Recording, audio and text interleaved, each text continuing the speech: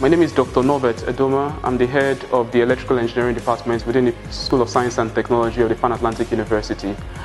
Now, there's been a big challenge when it comes to engineering education in Nigeria.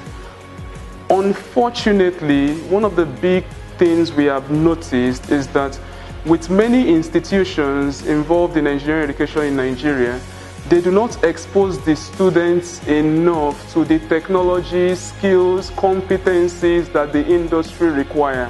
And as such, a lot of the students decide to look for ways to bridge the skill gap by themselves.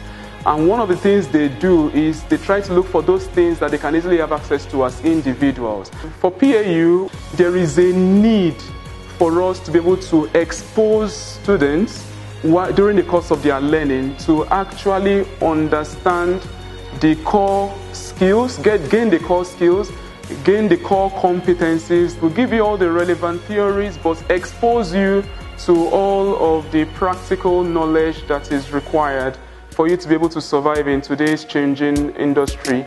Pan-Atlantic University. Aspire, study, achieve.